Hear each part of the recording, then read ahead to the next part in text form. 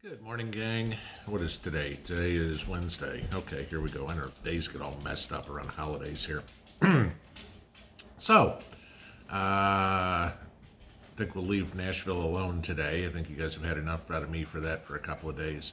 So, wanted to kind of bring you abreast on some of the other stuff that's come out. And don't know if anybody's paid too much attention to this because obviously we're all worried about what's going on here, and I try to pay attention on what's going on in other places as what's inevitably going to come here. So about three and a half weeks ago, I did a video called Papers, Please, and I had discussed in there passports and types like that you might need to go state by state. And some of you were receptive to it, and some of the people, as normal, called me a whacked out loon. Okay.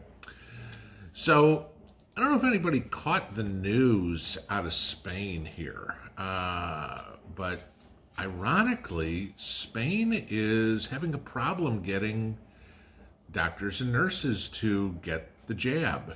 And so this is what their health minister Salvador Illa has come up with, that the country is going to set up a registry for everybody who refuses the vaccine, okay? And as he quotes, he says, what will be done is a registry, which will be shared with our European partners of those people who have been offered it and have simply rejected it. Now, see, here's where the problem comes, all right? You know, we heard for days on end that, 95% efficiency or efficacy, and, we need to get 70% of the population, given the shot so that, we can have a herd immunity and that'll protect society. And that was our goal by, next summer to do. Okay. Here's where you get the problem, all right? In Spain, they've got a population of 47 million people, okay? So they're what, about 12%, 13% the size of the United States. They expect 15 million to 20 million people to volunteer for this. Okay, so that's about 40 some odd percent. Okay, nowhere close to the 70. You also have France, the same problem. They only have 41% of the population that's willing to get stabbed in the arm. That means 59% aren't. Okay. You run up on some of these stories on people in the U.S. who have already taken it, okay? And I guess about 2.3% of the population that's already taken it has shown adverse effects from getting stabbed. So let me see if I got this right.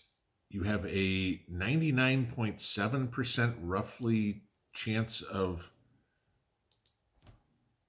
living through this, okay, no problems.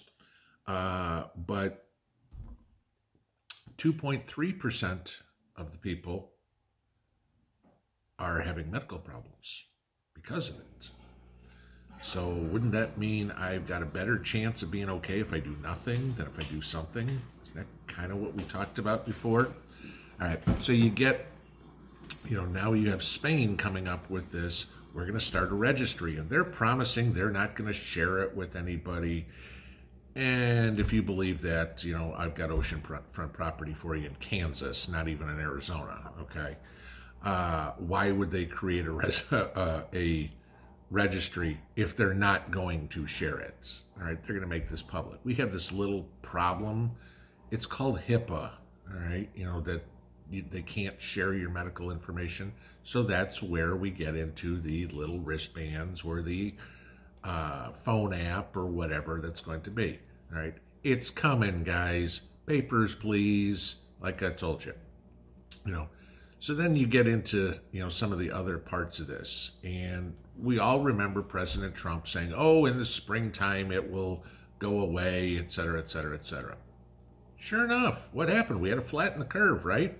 If you go look at any graph on cases, it drastically drops in April, and everybody's going, rah, rah, look at us, we flattened the curve, we brought it down, springtime, everything like that. And then summer, it all stayed low, and guess what? in October, it started to go back up. Why? Guess what? It's flu season. Okay. Now, has anybody noticed some of the wonderful information about coming out of the medical science field? Okay. You know, people under 70 years old have a 99% chance of not dying from the flu, this particular one, okay? Even those over 70 have nearly a 95% chance of surviving, okay? That's wonderful. Now, you know, you go into some of the facts on this, and doctors at Johns Hopkins had done this. You know, reported flu cases in just regular flu, okay? Just, you know, the common flu that you get every year. Reported cases in 2020 are down 98%, okay, with no deaths. Wow, we must have cured the regular flu, okay? You know, deaths from heart disease, deaths from other respiratory ailments, down, plummeted. Nobody's dying from anything this year but COVID. Ain't that amazing? Medical science fixed every problem we have in 1 year, except for this one, okay? Because everybody's dying from this one. So now we've got to concentrate all our efforts on this, all right? You know, this is where it gets silly, all right? So supposedly there are 326,000 people in the United States that have died from COVID this year. Okay, 326,000 people that have died.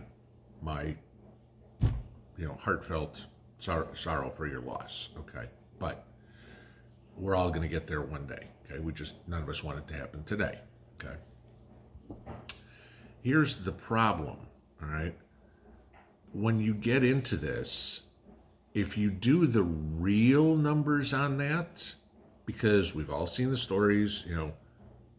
Guy had a car accident, steering wheel went through his chest. What happened? He died of COVID. Okay, you know. The actual facts on here that people are figuring out is it's actually about 6% of that number. Okay, if you do that, that's about 20,000 people that have actually died from COVID. But remember, the hospitals all get paid a lot more money if people die from COVID. We've all seen the stories here too. They get paid, if somebody dies from heart disease, they get paid, for example, I'm going to make up a number, $20,000. If they died from COVID, they get double, $40,000, okay? We all know most hospitals are for-profit organizations, okay? The bean counters downstairs are going, what did he die for? Check, COVID. Okay, this is what's going on, guys. You know, the talk is, at least in Europe now, we're hearing about a registry. Would that come to the United States? Gee, I wonder, okay? The people all over the world are, the amount of people that are volunteering to get stabbed in the arm is dropping like a rock, okay? People don't want it. There was a story about the guy who had a heart attack a couple hours after getting the jab in the arm, okay? Now, I'll give you this. I'm not speculating one way or the other if it was because of it. The guy had a history of heart attacks or whatever. Maybe it's very coincidental that he got it and he had a heart attack 2 hours later. Very possible, okay? But these are things that need to be studied, and he would be a good test case. What was the cause of his heart attack? You know, did the guy have a lot of plaque in his arteries or whatever it was, and that was what caused it? Sure, could have been, okay. But this is the whole point. We've got to look at this and go test it. If now we are at a point where more than half the people don't want the shot, why are they even still pushing it so hard on us? You know, think about it, guys. In 9 months, supposedly we've come up with a vaccine that is 95% effective. Yet in 5 decades of the seasonal flu, they have never come up with a shot that was more than 40% effective. Where's the logic in this? Okay. And I think maybe it's from all of us talking. Maybe it's because it certainly isn't the mainstream media. okay? Because, you know, they're all cheerleaders. They're, you know, go get it, I'm doing it. You know, we see all the fake videos. But maybe the word is getting out to enough people, and that's from you and me and other people on YouTube and Facebook and Twitter and God knows where, and, you know, some of the, I'll use the term alt media sites because they'll actually tell you the truth on stuff about this. Maybe the word's getting out enough to people, but we got to keep doing it, because this is one way certainly that we all are going to stop the takeover of our country. All right, we don't need to be sheep and just do whatever they tell us to do. I think pretty much everybody who watches me, I don't think you guys are sheep. I mean, from the comments I read, everybody's like, hell no, don't trust them, whatever would be. Right there with you. All right, so keep it up, but just keep your eyes open. All right, things are happening in other countries that, you know, they're going to start moving over here, especially when you're talking about, you know, Cuomo or Newsom or Whitmer or any of these wackos, you know, that are running states, and they're going to go, yeah, you know what, this sounds like a great idea, let's do it here too. So, you know, do what you can, folks, but it's coming. All right, you can see the writing on the wall. How they're going to get around HIPAA, I have no idea, like I said earlier, but, you know, just keep your eyes peeled. All right, that's what I got for this morning. Have a good one, y'all. Pinball out.